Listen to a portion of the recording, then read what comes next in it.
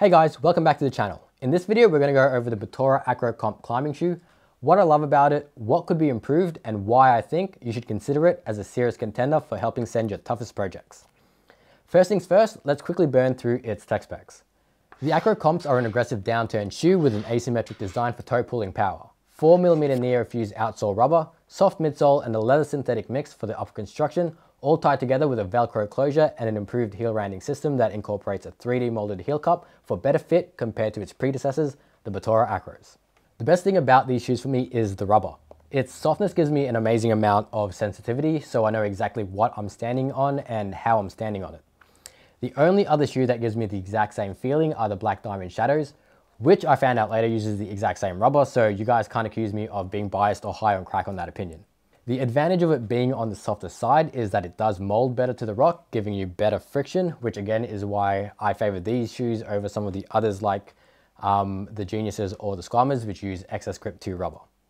I just seem to slip a lot more on Excess Grip 2, whereas these just give me some nice friction, even on some of the glassiest holes. The fit is snug for anyone with a wide toe box, and I've had no issues with the heel slipping, even during some pretty hard heel hooks. For me, honestly, it's close to a perfect fit for the shape of my foot, which again is just another reason why I love these shoes. Of course, everyone's foot is different. Some of you might have a narrower foot profile or feet like hobbits, so you'll just have to try them on first and decide for yourself whether they suit you or not. The big toe patch at the top gives ample room for toe hooks, coupled with the softer midsole gives you all the freedom to adjust the position of your foot until it's in just the right spot. Now onto the negatives.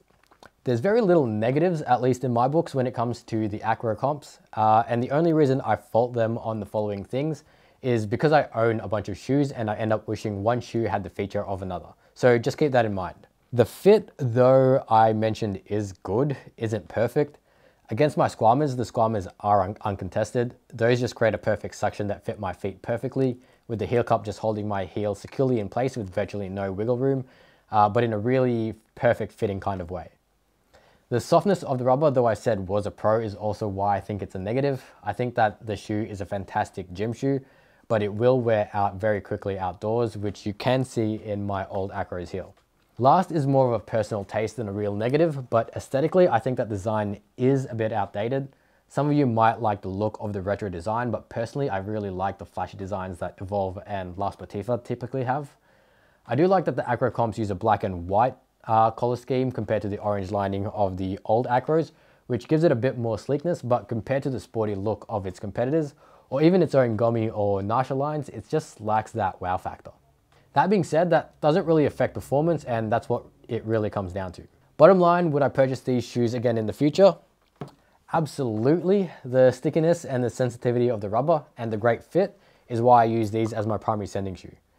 It's a tad cheaper than its competitors, which I think make it the best bang for buck bouldering shoe in its range. But as a massive gear nerd, I do want to hear what you guys are currently climbing in or what your favorite shoe has been. So let me know down in the comments below. Hopefully this video has been useful, and I'll see you guys next time.